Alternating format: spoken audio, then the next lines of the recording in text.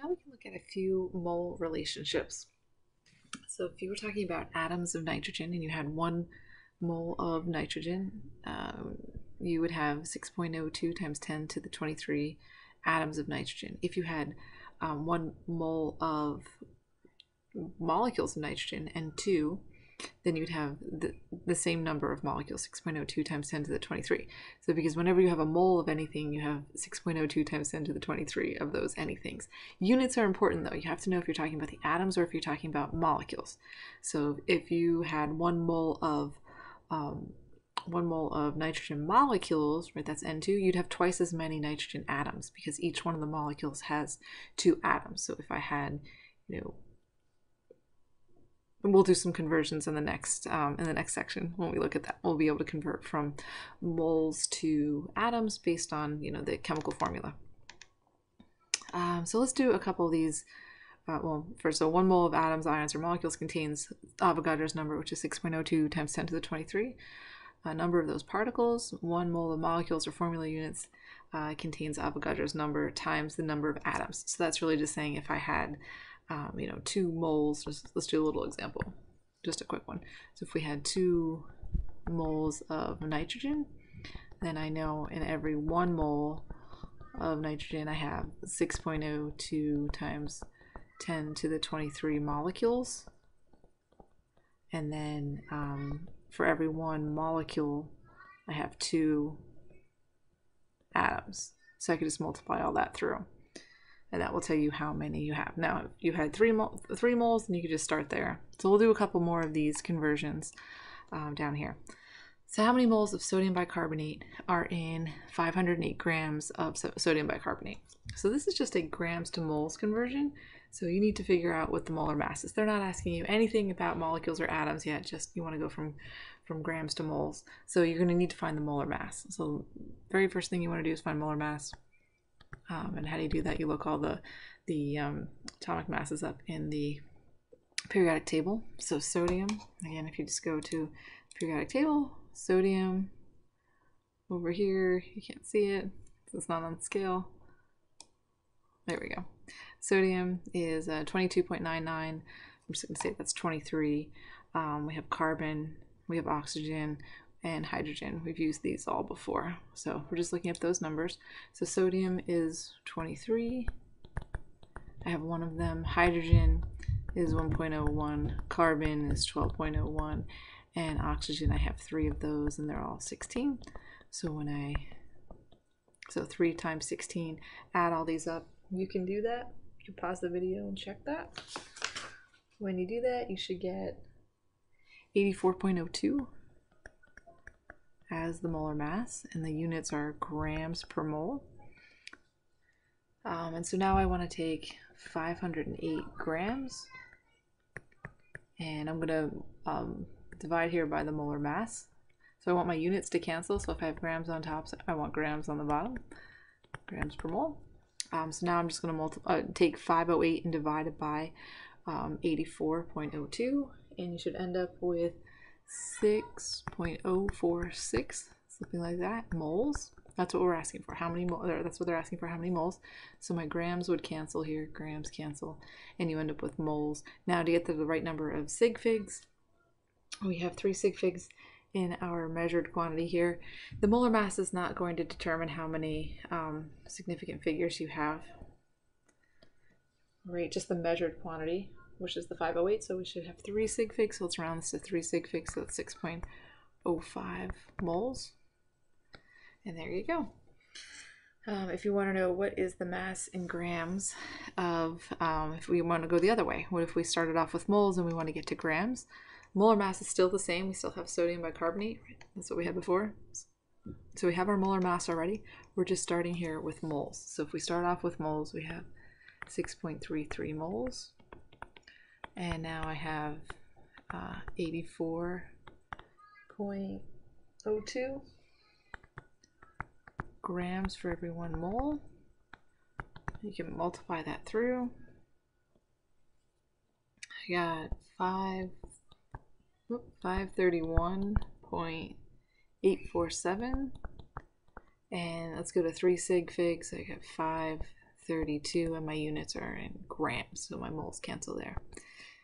So if you're starting off with moles, have moles on the bottom. And molar mass is always lots of stuff. It's lots of grams per 1 mole. Molar mass is always per 1 mole.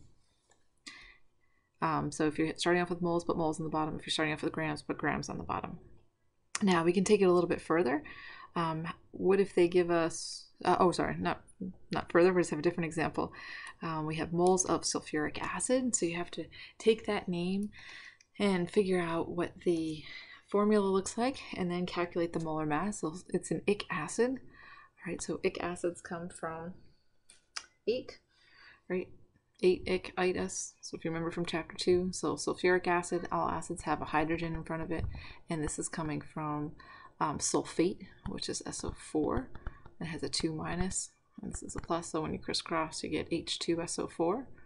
Right, remember all those polyatomic ions. So H2SO4 is your molecule that you have to figure out the molar mass for. So if you want to pause for a second and figure that out, you can do that.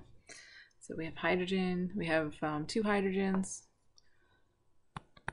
So that's 2 times, and you should really be able to start doing this a lot faster. Sulfur, if you want to go back and check what sulfur is, and some of these you'll have them memorized. Hydrogen, oxygen, you'll use them a lot. Sulfur, you have 32.06. You only have one of them, 32.06. And you have 4 oxygens.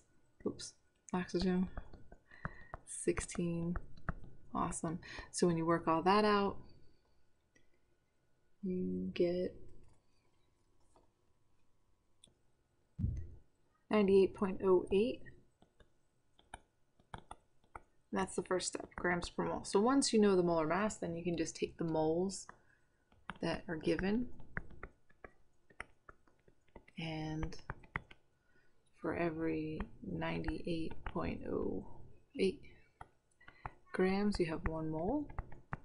So just multiply those together, and when you do that, you get 0.00294, and we only want 2 sig figs, and so we can put that in scientific notation, 1, 2, 3, so we end up with 2.9 times 10 to the negative 3 grams. Sorry, that's grams.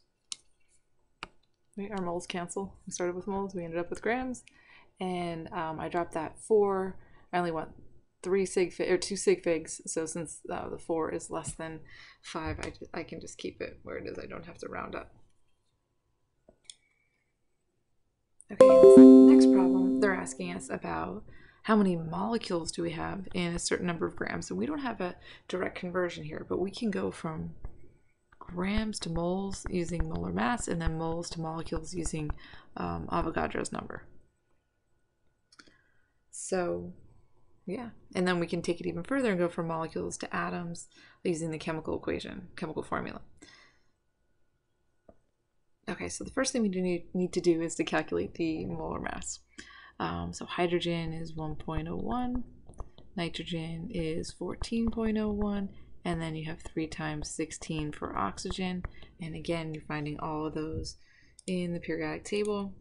You have your nitrogen, your oxygen, and your hydrogen. And so when you work all that out, you get 63.02. And I'm doing this quickly because you should pause and be able to do this on your own. So look at again, you're just counting up the number of hydrogens, nitrogens, and oxygens. That's your molar mass. So now we'll start off with 4.2 grams. And since grams are on the top here, we're going to put grams on the bottom to get it to cancel. 63.02 grams per 1 mole. That will get us to moles. And then we know for every 1 mole, we have 6.02 times 10 to the 23 molecules. And that's how we can get to molecules. And when you work all that out, you end up with 4.01 times 10 to the 22 molecules. And there really should be a shorthand for the molecules. But yeah, look at that bridge, right? We're going to go from grams to moles using molar mass, moles to molecules using Avogadro's number, 6.02 times 10 to the 23. And then if you wanted to go to atoms, which we're going to do down there, you just need the chemical formula to help you get there. So here they want to know how many atoms of oxygen are in this sample. Well, if you look at this, we know how many molecules we have, right? That's how many molecules. And for every one molecule, molecule of HNO3, we have three oxygen atoms. So that's our conversion, right? For every one molecule, we have 3 atoms of oxygen. If we wanted to get to nitrogen, it would be 1. If we wanted to get to hydrogen, it would be 1. But oxygen, we have 3.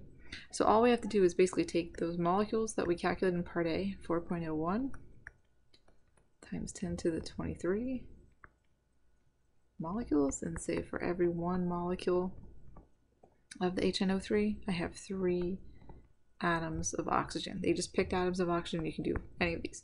Then you're just going to multiply that through, and you end up with 1.20 times 10 to the 23 atoms of oxygen.